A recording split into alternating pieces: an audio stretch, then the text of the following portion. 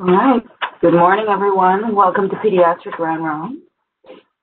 It's my pleasure today to introduce Dr. Nyaz Ali, one of our third-year pediatric residents. Dr. Ali came to us from Hawler Medical University in northern Iraq. She practiced rural medicine and worked as a house officer there for a few years prior to moving to Morganton, West Virginia, where she worked as a research assistant prior to residency. During her time here at Carilion, Nyaz participated in a QI project involving screening for social determinants of health as part of the SEEK, or Safe Environment for Every Kid program. Please join me in welcoming today's presenter, Dr. Nyaz Ali. Thank you, Dr. Permashwar, for the introduction. Good morning, everyone. Thanks for joining us today for the ground round. I'm going to talk about infantile hemangioma today, and I picked this topic because we don't see it that often, and I wanted to learn more about it. And of course, I don't have any disclosure. So my objectives for today, hopefully by the end of the presentation, you will be able to differentiate hemangiomas from other vascular anomalies and malformation. I will be talking about pattern and presentation of hemangiomas and the current management. So here is the outline of my slides. All right, so it's really important whenever you have a baby with cutaneous or vascular cutaneous birthmark to give that lesion a name and put it in a category and give the right terminology to avoid confusion and misdiagnosis. As we all know, whenever we give a diagnosis, the parents will go and search the term and search the treatment for that condition.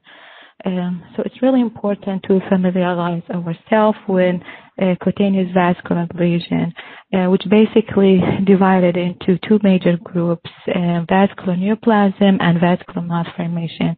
As I said, it's important to know about this condition because it's common. We have seen it in babies that we take care of. And usually those lesions are benign. It comes as isolated finding, or it will be part of more complex congenital disease or syndrome.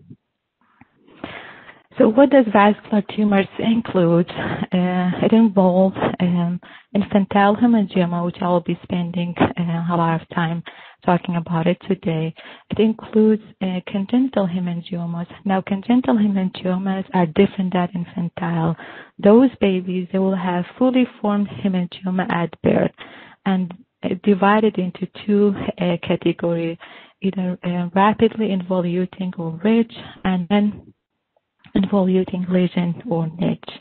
The other types of vascular tumor is lobulated capillary hemangioma or pyogenic granuloma. Now, this lesion appears during infancy or sometimes when in toddler, and this type of lesion, they prone for recurrent bleeding because there is a lot of vascularity in that lesion. Other types of vascular tumors that are not that common involve tufted angioma, certain types of sarcoma. Now, what is vascular malformation? Basically, it's anomalies of the blood vessels. It includes venous, lymphatic, capillary, or you could have mixed lesion and AV malformation.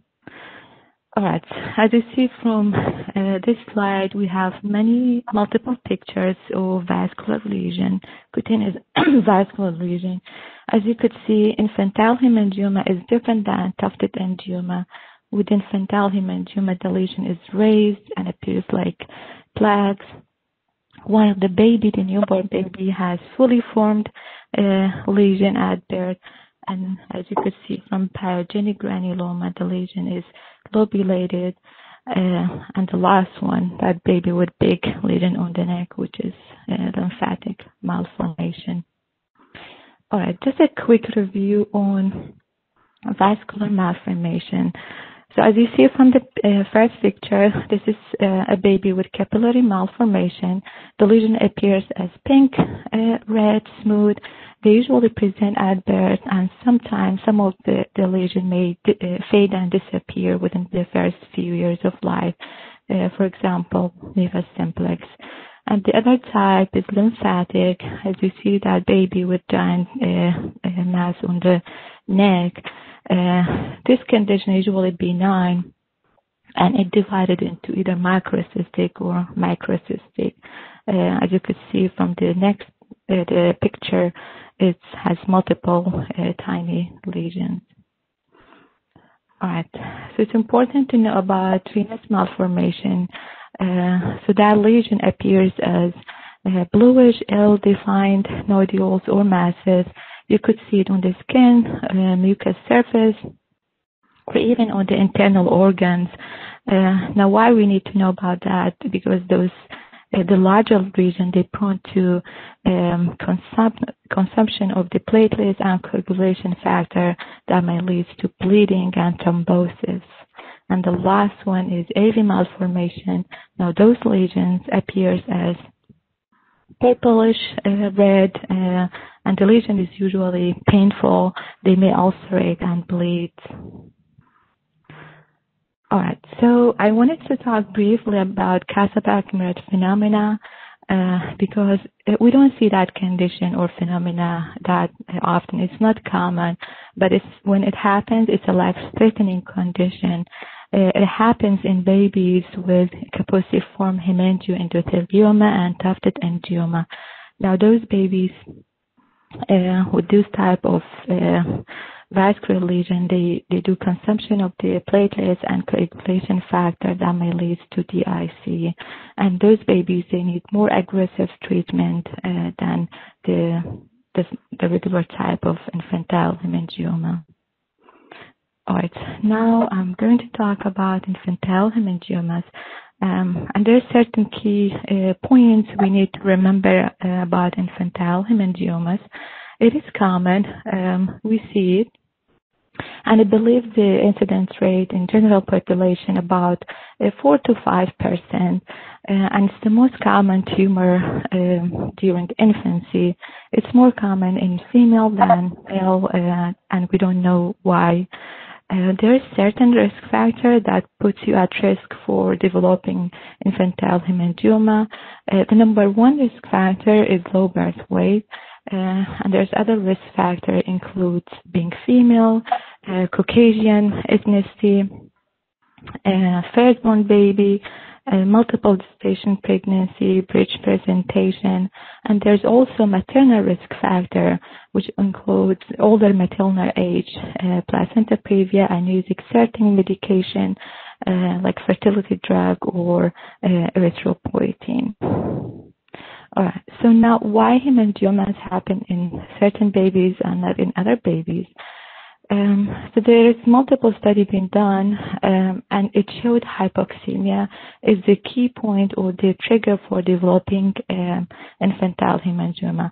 So whenever there is intrauterine hypoxemia, that triggers or stimulates certain factors that leads to develop angiogenesis, and those factors involve hypoxemia inducible factor 1 alpha, vascular endothelial growth factor, glucose transporter isoform, and insulin-like growth factor 2. Alright, so it's really, really important to know the natural history and behavior of infantile hemangioma, especially when you talk to the parents and when you counsel them. So infantile hemangioma, they have two phases. They have a growth phase or proliferation phase and involution phase. Now, sometimes infantile hemangioma can be misdiagnosed during birth. So during birth, the lesion is really subtle. You don't see it a lot, and sometimes could misdiagnose as bruises. So the growth phase happens before 4 weeks of age and usually complete the growth by 5 months of age, while involution phase happens after 12 months of age and usually complete involution by age 4 years. Now, when we say involution, that doesn't mean that the lesion will disappear completely. Sometimes it will leave a scar, sometimes hemangioma, or sometimes fibrofatty tissue. All right, so it is important to know about classification of hemangioma because that affects the way you treat it. And not all hemangiomas are the same. It's really important to know, okay, so that lesion located with this surface area with the skin, it's important to know how much area is covering. So classically, it divided into or classified into superficial or deep or sometimes mixed. As you could see from the picture, that baby, you could see the lesion with the skin surface, while the picture B, you don't see the lesion with the skin surface, but you could notice that bluish discoloration. And picture C, it has component of both. So previously, superficial hemangioma termed as strawberry or capillary hemangioma. Now those terms are outdated and we don't use it anymore. And the other classification is where's the lesion located? Is it focal or local, or is it multifocal or segmental? Now, superficial hemangiomas, it appears early and usually it involutes early, and sometimes it wouldn't leave any scar. All right, so as I said, it's important to know the location and classification because it affects the management. So I'm going to spend some time about certain infantile hemangiomas. So periorbital hemangiomas, those type of infantile hemangiomas that appears around the eyes, and so those lesions, they put the baby at risk for visual impairment. So they may compress on the globes, they may sometimes extend to the retroorbital spaces and leads to vision changes like strabismus and amblyopia. So early referral to ophthalmology is required in babies with these lesions. All right, so segmental hemangiomas, this type of hemangioma involves large surface area. So as you see from the picture, it could appear on segment 1 or frontotemporal, segment 2, segment 3, or 4.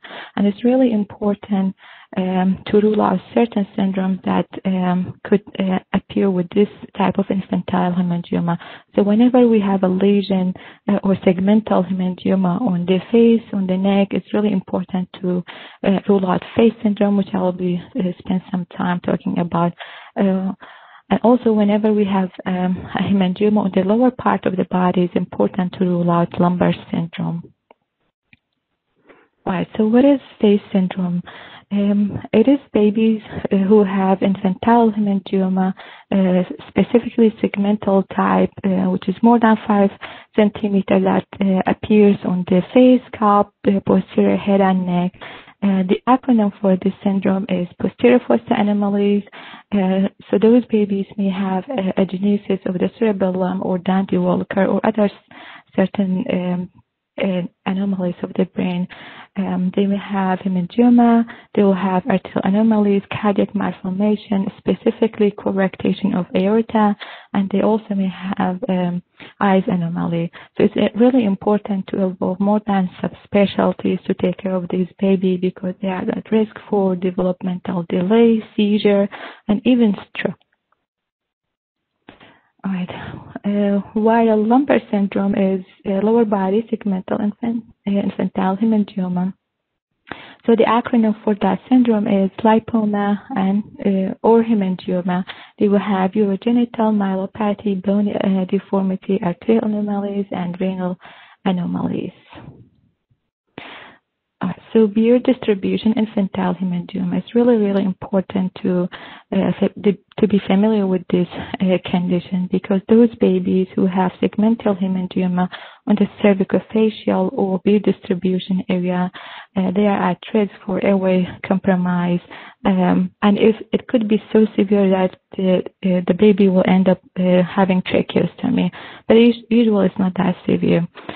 Those babies also at risk for having feeding issues, speech issues. So early referral to ENT is required in babies with peer distribution infantile hemangioma. So what about multiple hemangiomas? Whenever we have a baby with 5 or more than 5 infantile small hemangioma, it's really important to rule out internal organs hemangioma. Now, liver is the most common site to have hemangiomas. So ultrasound is your guide to rule out hepatic hemangioma. Now, I found it really interesting that babies with hepatic hemangioma, they're at risk for having hypothyroidism because the liver will produce thyroid deactivation enzyme, which leads to consumption of the thyroid hormone. And those babies also at risk for having hepatomegaly and even heart failure. All right, so complication of hemangioma. I kind of talked about certain complication. So segmental infantile hemangioma are at risk for having complication more than focal because they involve larger surface area. Facial infantile hemangioma cause more complication because babies are curious, they may touch it and may start having ulceration and bleeding. Usually bleeding is minor and is not significant. You could stop it with simple pressure. We talked about beer distribution, how it affects airway and periorbital and hepatic. So how do you diagnose infantile hemangioma? Basically, you do history and physical exam.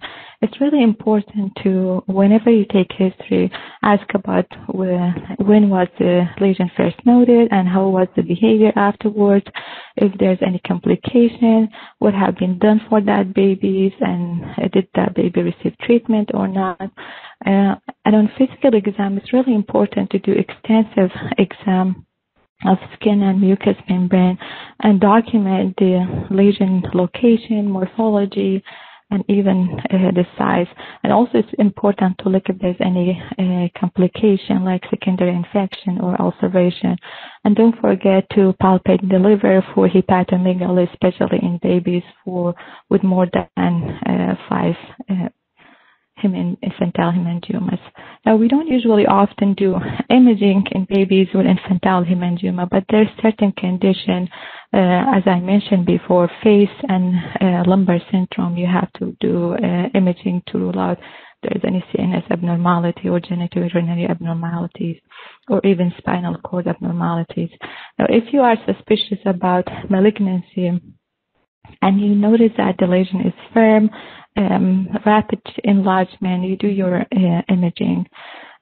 Also, sometimes we could do imaging if there is any complication or to see if the lesion is responding to therapy or not, especially in hepatic hemangiomas. So treatment. So the goal for treatment, we should always aim for prevention or reverse if there's any life-threatening complication or condition. We should always aim to minimize disfigurement from the residual changes, and don't forget about the psychosocial distress for the patient and the family. And we should always aim for treatment of ulceration, minimize scarring, and don't forget about the pain part of the complication. All right, so there's really no a specific algorithm or guideline for infantile hemangioma treatment, but there are certain factors that could help you to guide you the treatment option. And those factors includes age of the patient, how fast the lesion is growing, the size and location, also the degree of involvement and complication, if there's any psychosocial consequences, and what is the parent's preference, which is really important for the treatment. And of course, physician experience is important as well. All right. So treatment. If you have a baby with small superficial lesion like the pictures, watchful waiting is an option, specifically if the parents prefer not to do any medical therapy, but it's really important to take serial photograph of the lesion to monitor the involution process and outcome. But if the parents prefer to do treatment, then you have certain local medical therapy, which is beta blocker, steroid, and imiquimod. Now, how we end up using a topical beta blocker? As we all know, propranolol or systemic beta blocker has been used as a systemic therapy for infantile hemangioma, which leads to doing studies to see how good is topical beta blocker for infantile hemangiomas. But studies are limited. All right, so we could use topical beta blocker for small superficial lesion, and sometimes if there's ulceration as well, we could use it. We could also use it to prevent rebound growth in babies who have been tapered off propranolol. As you could see from the picture, that baby with small non-ulcerated lesion had been treated with topical beta blocker. There is some improvement. The lesion is not completely gone, but you could see some improvement of the infantile hemangioma. Now, steroid had been used previously for small, superficial, or even isolated lesion, but because of timolol, it's not has been using that often because of the side effects of steroid, even the topical side effects you could have. Some. Now, intralesion steroid have been used as well for small, well-localized, or sometimes even deep hemangiomas. Imiquimod, so it is a topical immune response modifier. It has apoptotic properties. Now, we don't have randomized clinical trial, and the observational studies and case report are conflicting, so we need more data to start doing this therapy for infantile hemangiomas. So what about if we have a complicated hemangioma or segmental hemangioma, and then at that time we'll start thinking of doing systemic therapy. The first line is propranolol. As we all know, it's non-selective beta blocker.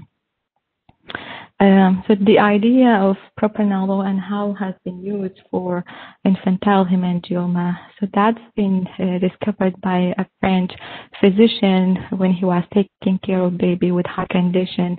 The baby has infantile hemangioma as well. So the physician noticed changes in the size and color of infantile hemangioma while the baby was on beta blocker. So that leads to more observational studies. So in 2014, US FDA approved propranolol hydrochloride for treatment of infantile hemangiomas in babies. So how does that work?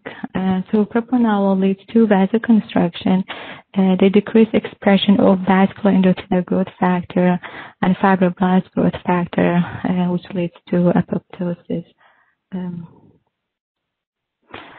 Now, other beta blocker could use as well, like nodazole and atenolol.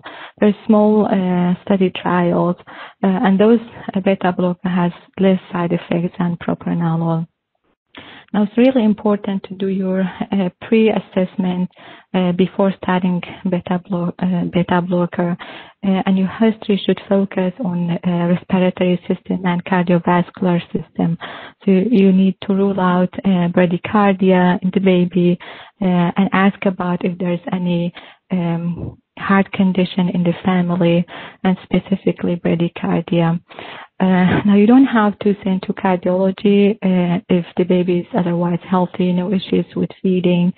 But if the baby is having any heart condition or the baby is preterm or premature, you should involve cardiology as well.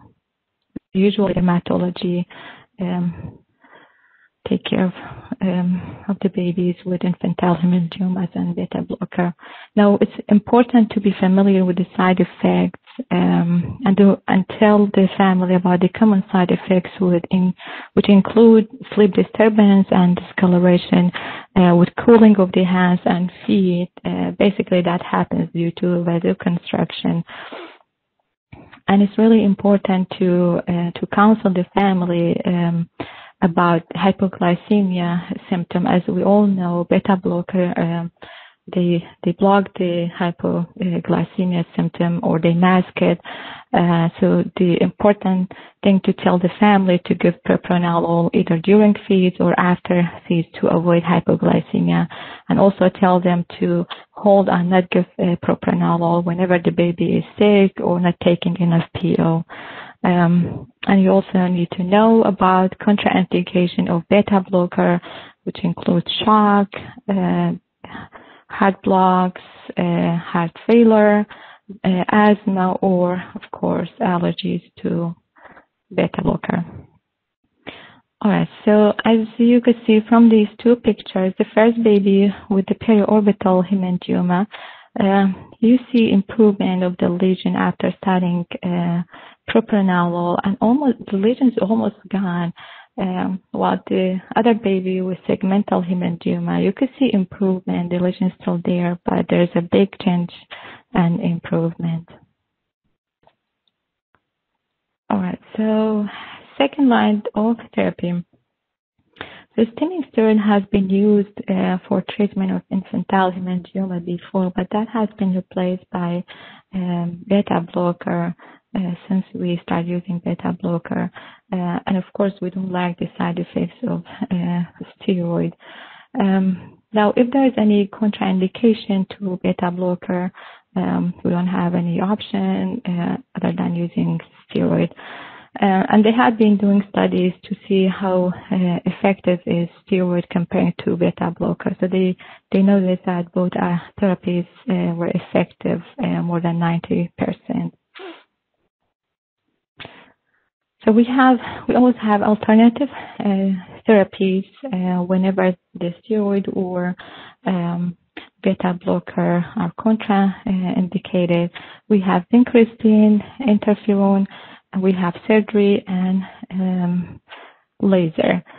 So for complicated hemangioma, or when the propranolol or systemic steroid are contraindicated, or the hemangioma is really aggressive, we could always use vincristine. Now, vincristine has been used for treatment of Casaback mirrored phenomena.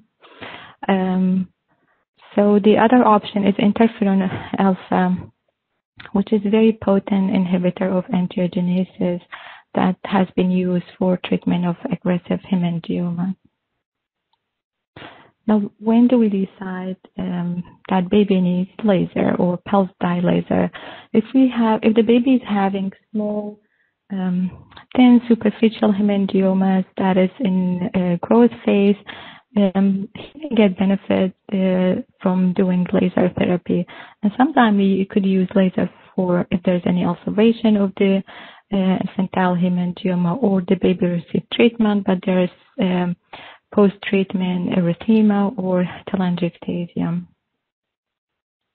Now, surgery. So we don't do surgery that often, but there are certain conditions we may send for surgery, and those conditions include whenever there's failure or contraindication to medical therapy, or if the lesion in the area or in the region that's favorable for a resection, or after involution, if there is like fibrofatty tissue, or there's excess skin or scar, or if there's damaged structure and we need to reconstruct that damaged structure.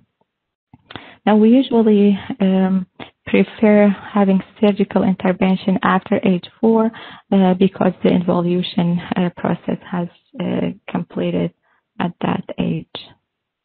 Now, the last option is do embolization, and we don't usually do that often. That it's being used for hepatic hemangioma, and the result from that option is temporary. So how do we take care of babies with ulcerated infantile hemangiomas? So basically your goal should minimize the pain because infantile hemangioma by itself is not painful, but when there is complication like ulceration, babies could have pain. And you do dressing with Vaseline, a lot of Vaseline, and also we need to control the growth of the infantile hemangioma by giving systemic therapy, and sometimes we could do laser as well. All right. So I have 2 questions for you. I could read the question, or you could read it. I will read the question. So we have 3-month-old infant that has been seen for a bump on the upper eyelid. Mother first noticed the area of redness on the eyelid 3 weeks ago, which has progressively become darker and now raised and firm. The infant was born at term without any complication and has been growing appropriately and has no any other symptoms. She is alert and has normal tone and neurological examination. There is a red, well-demarcated raised plaque on the upper eyelid, which is causing mild ptosis. Now, pupils are round, equal, and reactive to light with normal red reflex. Extraocular movements are intact. All the following. The most likely diagnosis is A, infantile hemangioma, B, congenital hemangioma, C, orbital lymphangioma, or D, rhabdomyosarcoma. That should be easy.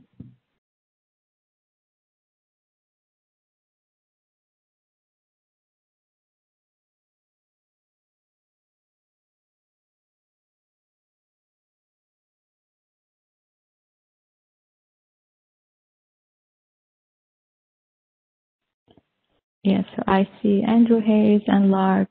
They said A. Yes, so the right answer is A.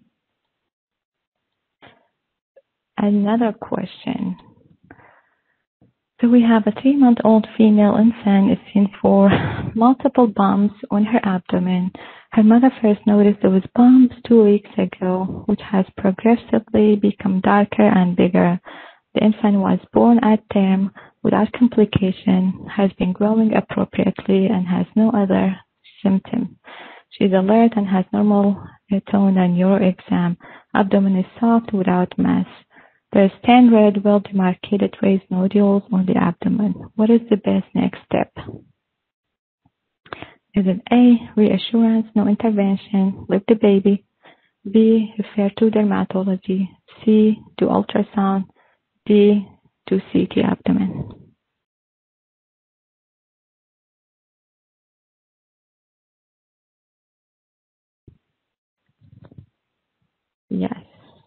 Yes, so the right answer is do CT abdomen to check the liver. Oh, I guess you guys learned a lot. You are giving the right answers. All right, so here is my reference. And thank you. I'm open for questions.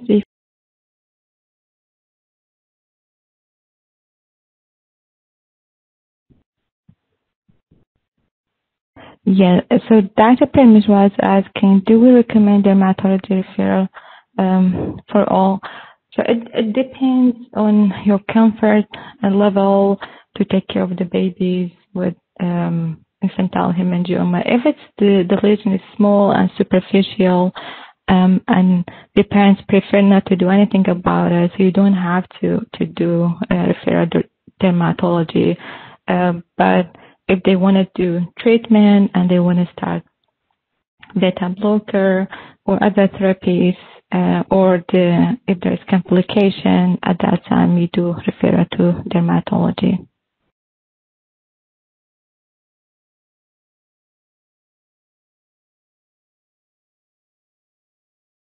So Dr. Kreider, thank you, Dr. Kreider, for sharing that.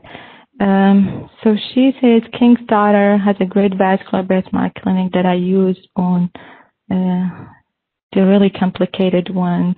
Yeah, so the recommended, classification is to involve vascular anomalies team, and I don't think we have it here in our area. Maybe, well, that's a good idea, King's daughter. Yeah. Thanks for sharing. I didn't know that, Dr. Kreider. Let's see. Oh, so Dr. Permashwar wants to see the classification. So basically, it depends on the location and where it from the skin surface. You could have superficial, deep, or mixed, or you could have focal, multifocal, or segmental infantile hemangioma. So that's a new classification, Dr. Permashwar.